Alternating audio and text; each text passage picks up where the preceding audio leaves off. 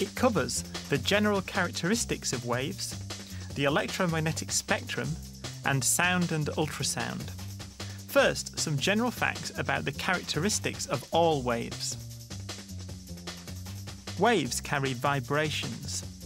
They carry energy locked up in those vibrations from one point to another. One way of understanding waves is to look at water waves. When we throw a pebble in a pond, waves spread out in all directions. The energy of the pebble is transferred to the wave. The energy makes the water vibrate up and down. The waves carry the energy to the bank. You can set up a wave in a rope by moving one end from side to side. Side-to-side motion like this is called a transverse wave. The vibration is at right angles to the direction the wave travels.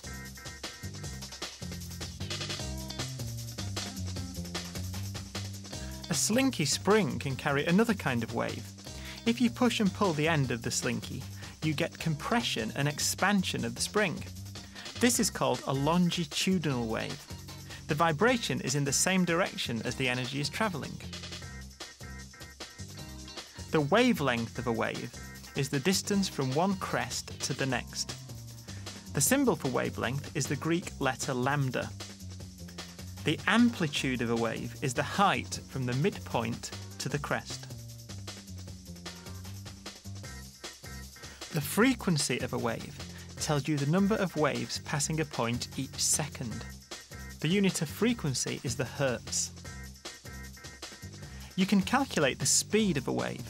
The speed of a wave in meters per second is equal to the frequency in hertz times the wavelength in meters. That's V equals F times lambda.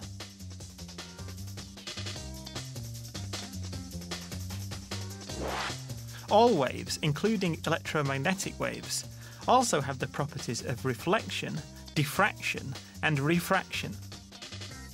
Look out for these properties in the next clip. Now, in order to understand the properties of electromagnetic waves, we need to look at waves which we're more familiar with. Water waves have the same properties as electromagnetic waves.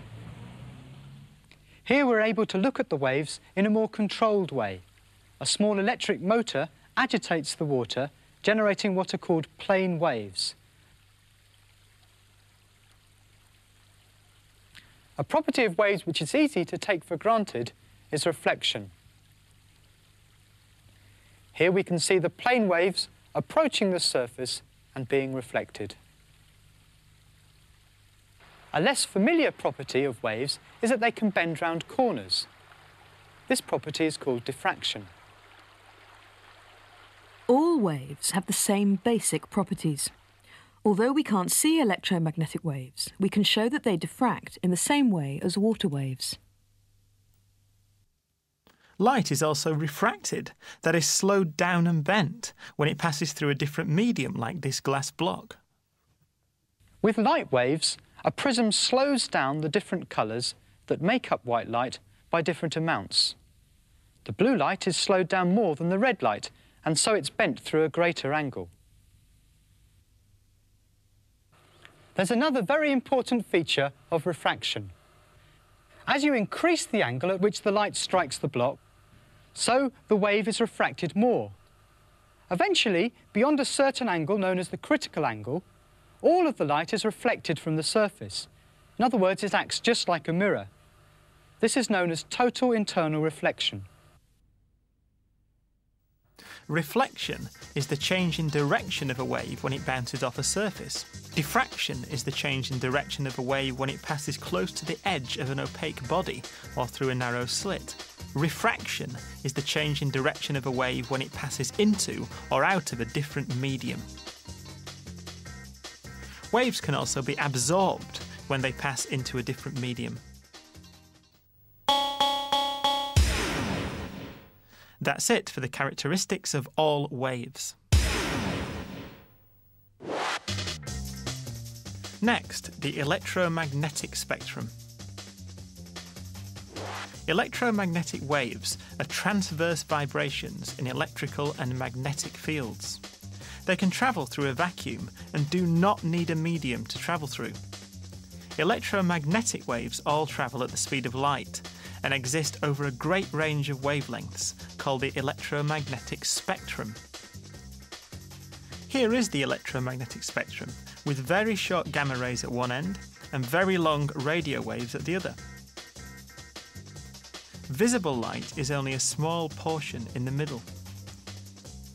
During the next clip, make a note of the different parts of the electromagnetic spectrum and what they're used for. The only part of the spectrum we can see is called light. But how does this sun light reach Earth? Well, light is made of waves. These waves travel incredibly fast, taking only 8 minutes to travel the 135 million kilometres from the sun. They travel in straight lines, and we sense them here by entering our eyes. The colour of sunlight isn't really white, but made up of a whole range of colours.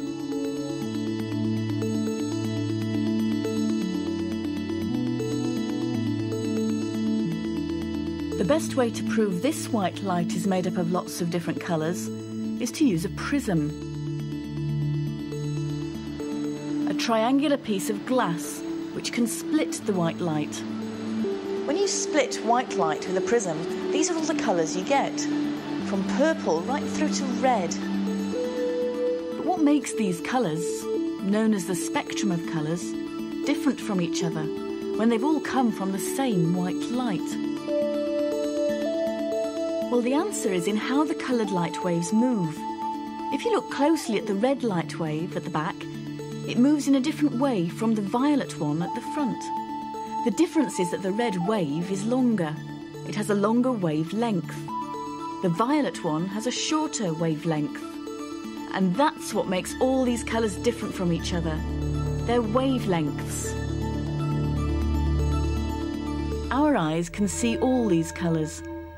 But are there any outside this range we can't see? In fact, there are. Beyond the colour violet, there's a whole world just as colourful. Although our eyes can't see it, there are other eyes that can. If you were a bee, you'd see a different range of colours. Bees can see ultraviolet light waves.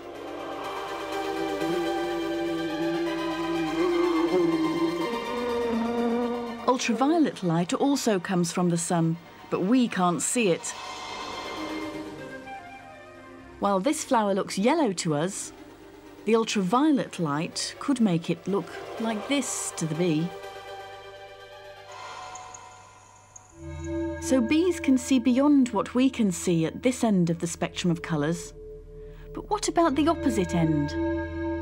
Could there be anything beyond red?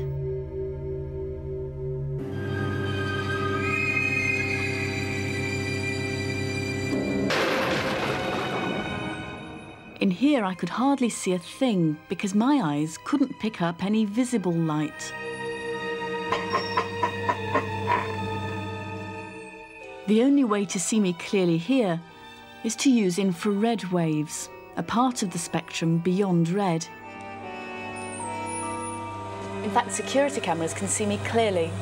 They're using infrared, a part of the spectrum my eyes can't see, but there's a camera sensitive to infrared that can see me.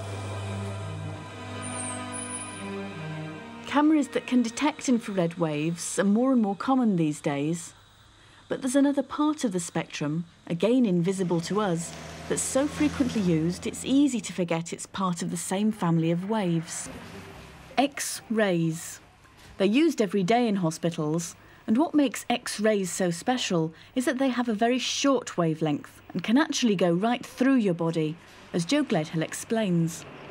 Move you down like this, so the right bit of you was underneath the X-ray tube. The X-rays would come from up here, go through you, through the table, and down onto this X-ray plate under here, which has a special film that's sensitive to X-rays.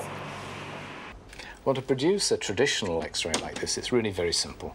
As the X-rays shine through the body, they're stopped by the hard parts of the body. We get a white area. The soft parts of the body don't stop the X-rays, and they go straight through. So where the X-rays land on the plate, we get a blackened area. Where the X-rays don't come through, it comes out white. There is a whole family of radio waves. Microwaves with wavelengths of up to a few centimetres carry the signals for satellite television. Longer wavelengths transmit BBC, ITV and Channel 4.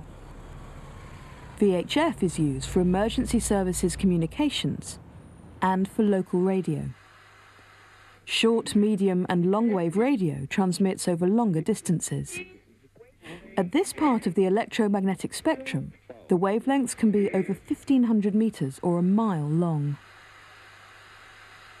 Travelling at the speed of light, 300 million metres per second, are many different kinds of waves. The visible spectrum is only a small part of the electromagnetic spectrum. All these waves have the same properties, but it's the wavelength that determines how they're used.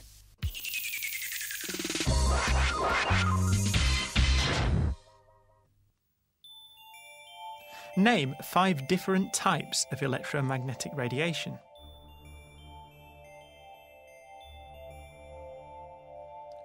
To start with, there's the visible spectrum of light, from red to violet. There's ultraviolet light, with wavelengths shorter than violet and outside the spectrum visible to humans, though some animals can see it. There are X-rays and gamma rays, with even shorter wavelengths, and used in medicine to penetrate the human body.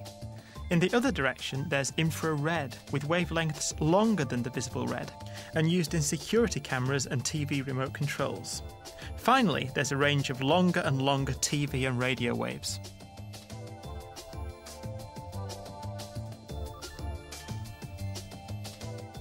There's a detailed table of the electromagnetic spectrum on the GCSE Bitesize Physics website that you can print off and have a good look at.